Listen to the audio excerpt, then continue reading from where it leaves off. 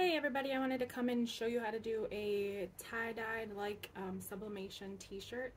I'm just going to get started right into it. So I take my t-shirt and just like you would when you're doing regular sublimation, now this is a 4X shirt that I'm going to do it on, so it's a fairly large shirt. Just go ahead and lint roll the entire thing like you would for your regular sub shirts. I put it down. I have this handy dandy tool. I take it and clamp it in the middle and then just twist it to get it started, and you'll see that it'll start curling up by itself.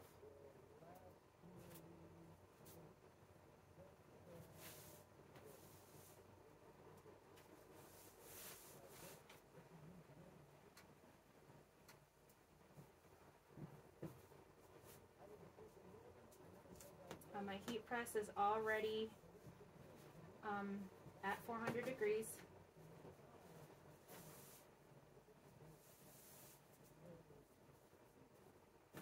The only thing I didn't do was adjust my pressure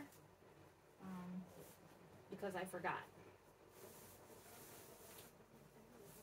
So you just twist it. You could also do this with your hands. You know, you take it and just twist.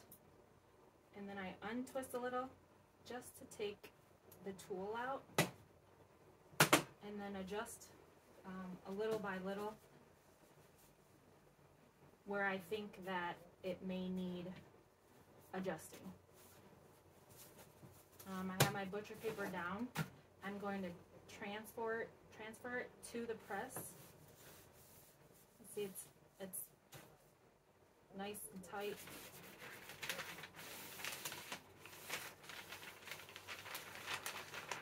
Just transfer it to my press like this. And because I didn't already adjust my pressure, I'm going to do that now.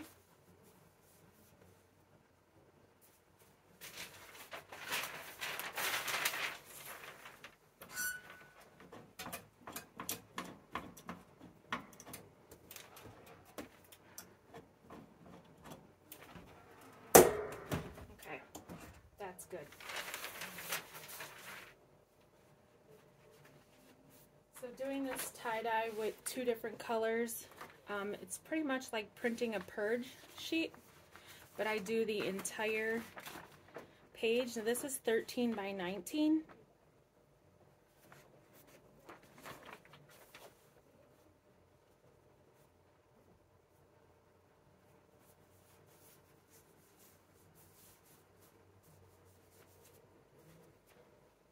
So take your 13 by 19 paper, set it on top of there.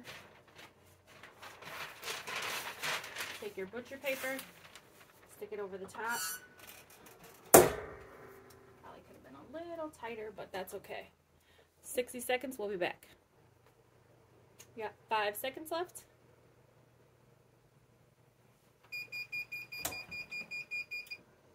I take off this one right here, the purge sheet. I take off and you can see the outline of the shirt. Recycle that. I take a new sheet because this is pretty hot. I grab the top and the bottom and carefully place it back on there. I will slide the new sheet back out. Adjust a little bit if you think it needs adjusting. It's pretty flat. It didn't move too much. The ends move. I'll take my other purge sheet and make sure it covers the entire image. I mean the entire shirt. Take that fresh sheet and put it back. Press that for another 60 seconds. And I don't know how to edit videos, so I just paused you guys. part. Take both of those off. I let it cool down for a little bit. I don't know if you guys can see the steam coming out of there, but it's hot. Very, very hot. Throw those in the recycle bin. And I take it off of here. Bring it to my table. See if I can zoom in. I'm not sure. Oh, I can. I want you guys to see how it turns out. Put my fresh sheet down because I do have an image that's going on top of this. I'll show you in a second.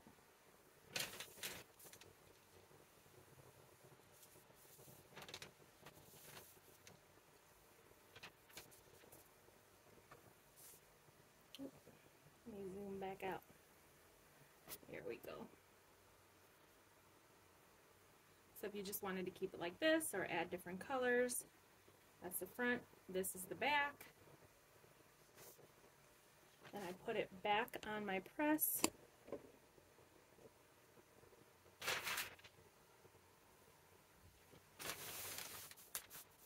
And then we have to readjust the pressure. See a little couple fuzzies. So I gotta readjust my pressure. Actually, the shirt's facing the wrong way. Because my image is long, not wide.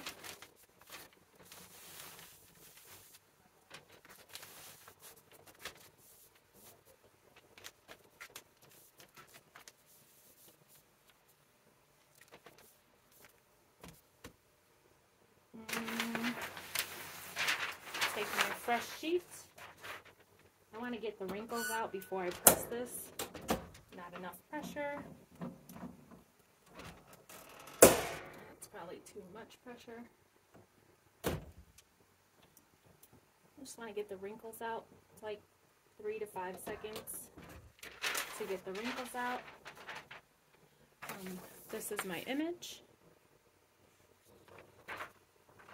And we're going to go and place it in the center.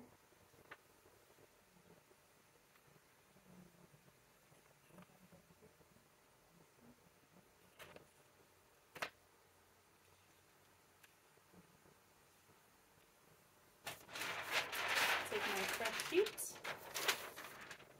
put that on top, press that down, another 60 seconds.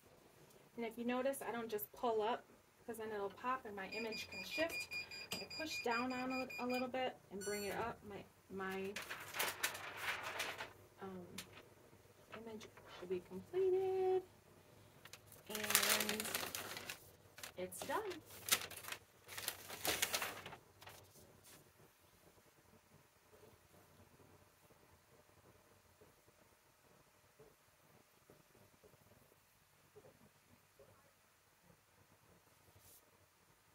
Thanks for watching.